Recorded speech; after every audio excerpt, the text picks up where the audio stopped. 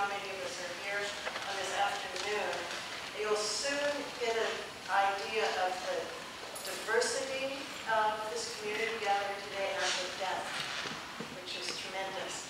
So I'm Faye Cox. I am co-director with Ben Werner of Sama Group.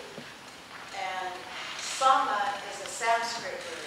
It means same or equal, coherent, integral. So that gives you a good sense of the spirit in which we have called this gathering today. And we hold this to be true today, that in this room we have great depth of wisdom and knowledge and experience, and together we can collaborate to create amazing things happening in our communities. There are 4 counties represented: Santa Barbara, Ventura, Fresno, Marin. So what goes out from this room has tremendous potential and possibility. Again, thank you. Thank you so much for coming. And we have an aim for today that we're going to make very clear, and I think you will find it will set our minds at rest so we can work very well together. Ben Werner. Thank you. Just waiting for the... There. Okay, the Sustainable Living Research Initiative. By now you've heard the term. And we just, before we get into introduction and the schedule, the agenda, we're just going to grab your attention with the aim for why we're here today. And our aim is to understand what we would accomplish with the Sustainable Living Research Initiative, how a project would apply for a permit under the initiative. Again, this is about creating new options for how we interact with and develop land per se. What ordinances we would need in a jurisdiction to implement the Sustainable Living Research Initiative. And how can we work together efficiently to collaborate on implementing this initiative. As you'll see, many of the components of this already exist in different forms or are already in the process of being created. You'll see that over the next 2 hours. So really, I'm an engineer by training, so efficiency is something I like. So how can we efficiently collaborate, and so that no one is reinventing the wheel? And as Faye mentioned, nobody here has all the answers to this. This is a fairly broad matter, but collectively we all do. So here's our schedule. We're going to have each of our panelists plus several other experts who have joined us today briefly introduce themselves, and then I will acknowledge our elected and representatives in the audience. So we're just going to get right into that, and while we have about 20 minutes of introductions, I'm going to switch this off. The last that should be. So my name is Ben Werner. I'm co-director of Sama Group. It's fun to be at the university right now. I graduated from the university with an undergraduate and graduate degree in electrical engineering. My passion is larger than that. It's really related to sustainability. And especially in the context of this discussion, sustainable land is how we relate to the land that supports us. And one thing that I've observed is that we're kind of culturally now stuck for a long time in kind of a two-party system. By that I mean that we're either, by and large, developing land and reducing or degrading the natural resources on the land that ultimately support us. We need to support us. Or we're on the other side of the fence trying to protect and conserve land. But we're doing it typically protecting it from us. The problem with this two-party system is that neither of these two parties is their future program. So what I'm really taking a stand for in my message, what I'm passionate about, is a third possibility where the human element actually, in how it lives with the land, human beings actually improve the viability of the natural resources that support us. Measurable things like surface groundwater quality, quantity, soil quality, habitat So this is why I'm here. My confidence that this is doable is based on projects that I've seen or been involved in that are doing this. Much of it is happening beneath the radar because we don't yet have a regulatory pathway to efficiently support many of the elements of projects at living bodies. So I'm going to start. On this end, actually. I'm going to start with our palace, and then I'm going to the palace that you see named on our agenda, and then I'm going to move on to our extended palace as I'm thinking about it, of local experts. So, just 1 to 2 minutes here. Why you're here? I'll do that in reverse order. My name is Bill Kelly, Marin County Community Development Agency, and in Marin County, we like to think that we invented sustainability. And I'm almost convinced that we did it. But part of sustainability in terms of the nexus to this effort, which I wholeheartedly support, has to do with looking at ways to reduce the regulatory impediments to being able to actually achieve something like this in today's regulatory environment in California. It's a small task. Everybody, Meg West. I'm a planning commissioner at the City of Goleta, and I'm also a landscape architect. And in 2004, when I graduated from my master's degree in landscape architecture, I really wanted to study gray water systems and composting and sustainable living. And I couldn't find anywhere to really do that in the United States. So I had to go all the way to Australia, where gray water systems were legal, and people were actually implementing sustainable living. And I came back with a whole bunch of information about how useful this is to protect us against the drought and to make development something that actually enhances the built environment, which is what I observed when I was over there. And what I see as the potential for the Sustainable Living Research Initiative is that Goleta and Santa Barbara County could have places where students like me who are interested in those things can go and actually learn hands-on best practices in order to implement these things that we so desperately need to save water and to improve the environment. So that's what I'm hoping to bring to the table. And he's also running for Goleta Water District. My name's Carl Palmer. I'm a little bit of an oddball here. I'm an investor and developer.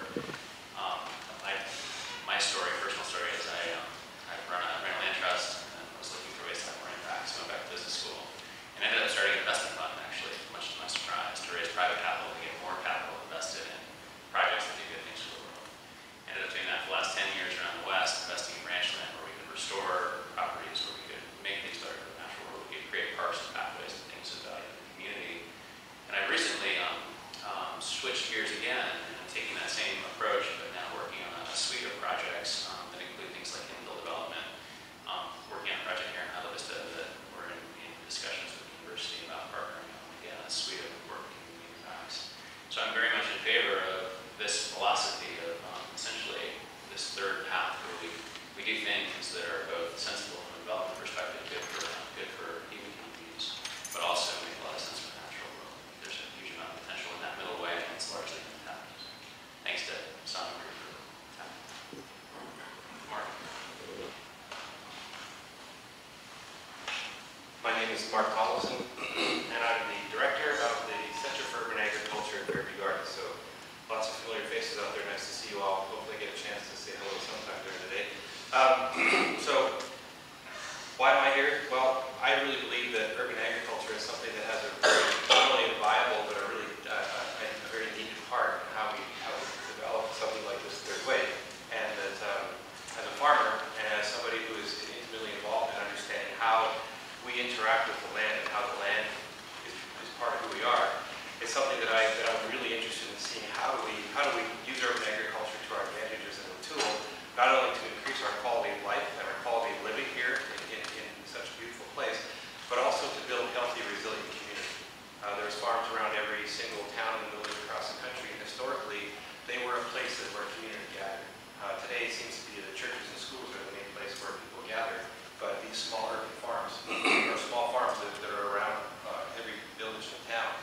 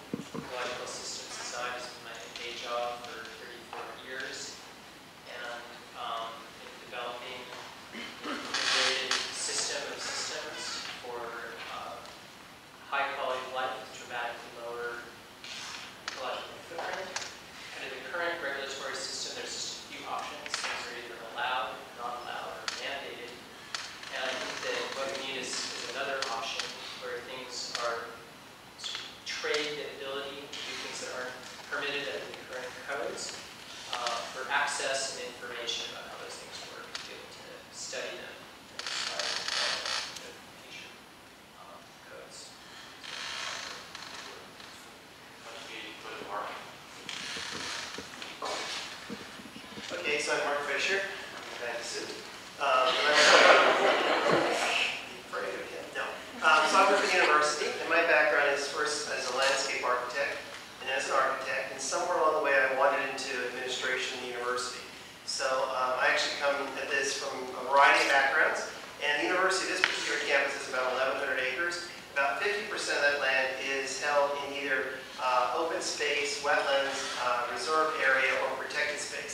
So I believe that we're doing exactly what I think we're going to talk about today, and I was thinking about universities is close this thing to a utopian community we can create, because in a sense where there's a benevolence and leadership, and we can do things that others can't do because we don't have the same governance structures as others. That doesn't mean that people don't have a voice or a mechanism whereby to do things, but it does mean that we can sort of move through things in a very different way than most communities can. So the university has some unusual latitude that allows it to do good things. So I believe this particular campus has a good heart and is very concerned about how we balance the resources, the open space resources that we have with a growing population. Doing exactly this: how do you integrate humans into the environment in a way that does as little or no damage to the environment? So you'll see in our master plan, which we call the long-range development plan, a proposal to add students, faculty, and staff, but it also proposes how we do that in a way that's sensitive to the context and the surroundings. And I think it is a highly sustainable model because it does look at all those systems in an integrated fashion. So, long-winded way of saying university. You pass it to Diane. The woman in the suit. The other student. Clearly, Mark and I did not get the memo today. I'm Diane Black. I'm the Assistant Director of the Planning Department for the County of Santa Barbara. And I'm really here coming from a very traditional planning and building perspective, ready to learn. Ms. Sue. Didn't get them. Building official of County of Santa Barbara, and only the development. Please. Use the mark. I'm conserving energy. So anyway, I'm here to listen and see if I can come up with a positive to your thank you very much. And Mark. Hi, my name is Martin Johnson. I'm a battalion chief with the Santa Barbara County Fire Department and serve currently as the deputy fire marshal. So my responsibilities include new development and vegetation management, mostly regulated by the state and enforced by the fire department. So I'm looking forward to today's discussion. I'm Chris Stevens. I'm the director of the Resource Management Agency of the County of Ventura. A name that doesn't mean a lot on its own, but what it includes are the planning department, the building and safety department, and our environmental health department. So what it means is I spend most of my day regulating land use in one way or another. And so, kind of like Diane, I'm here from a more traditional perspective, hoping to learn a lot and see if I can come up with some new ideas to regulate land use. My name is Jim McDonald. I'm the building official for Ventura County. I work for Chris, and being a building official, I tend to come from a myopic background, and so hopefully I can open my vision up a little bit wider today with some good information. We can pass the microphone to Shonda.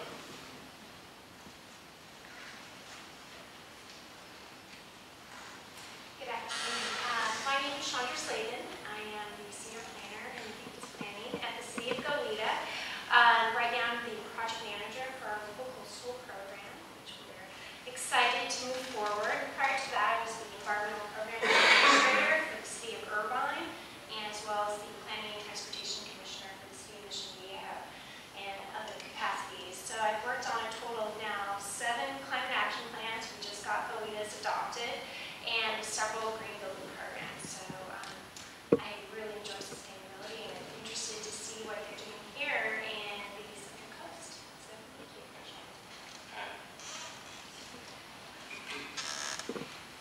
I'm Ann Wells, Advanced Planning Manager for the City of Goleta, and we in Advanced Planning oversee the general plan and the preparation of our new zoning ordinance, and we also do open space plan preparation and some implementation. And I think most relevant for today is because we're preparing the city's first zoning ordinance, we had an opportunity to embrace the Sustainable Living Research Initiative that Ben Warner has provided to us, and we floated that through our public workshops for the zoning ordinance, and it went over very well with the public, so it's included now in our administrative draft as we're preparing our zoning ordinance. And so that's the beginning of a tool to start that kind of concept in our zoning, which will then ultimately, have a ripple effect in some of our other more specific regulations. But I think we're on a good course, and it was kicked off by Ben Warner, so we appreciate that, and we hope to learn more today.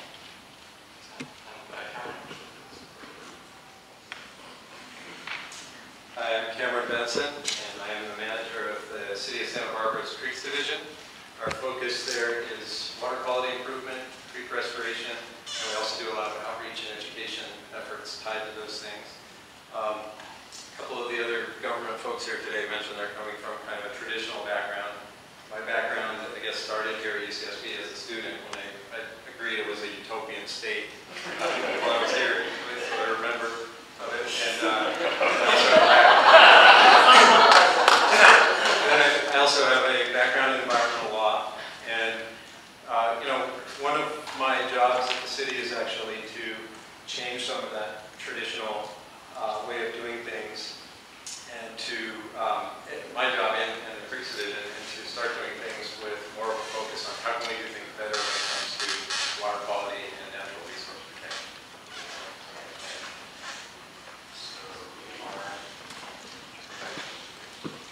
I'm Rebecca York. I'm also with the City of Santa Barbara. I'm the Public Works Director. In that role, I have responsibility for a lot of constructed infrastructure, constructed over the last century and a half.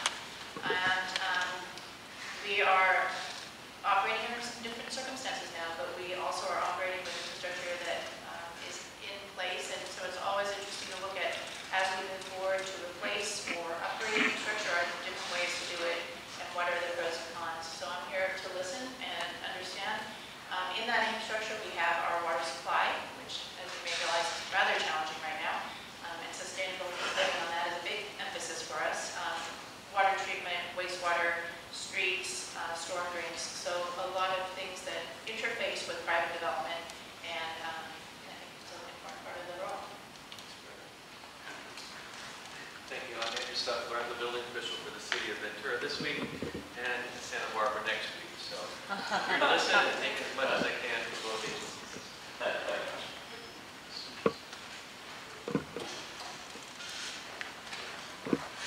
I'll look at it, the other co-director of Soma Group, and I just want to say that you must have such a sense now of the diversity and depth in this room, and if we could introduce everybody, it would only be amplified again and again. What I want to say is, with this diversity, I bet if each of us imagined our counties 10 years from now, imagine them as we most wanted them to be, I'll bet we would have a very common vision of what that looks like. And I'm betting we can create that together. Every once in a while, I'm going to ring this bell, which is simply to move us forward so we can totally honor our time frame. But when I do, just remember that common vision. Take 1 second to see it, what you want to see our counties to look like 10 years from now. Thanks. Great.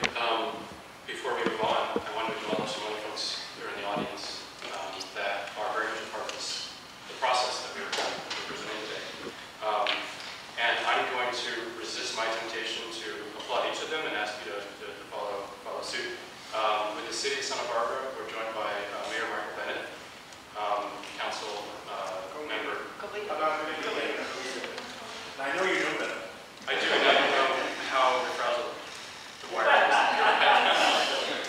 Now that I've contested, thank you. So with the City of Goleta, Mayor Michael Bennett, Mayor Pro Tempore Paul Barode, Councilmember Jim Farr, and is Tony here? So from the City of Santa Barbara, Councilmember Greg Hart. And thank you. From the Goleta Sanitary District, Board Member Sharon Rose. Sharon's here. Thank you, Sharon. And first district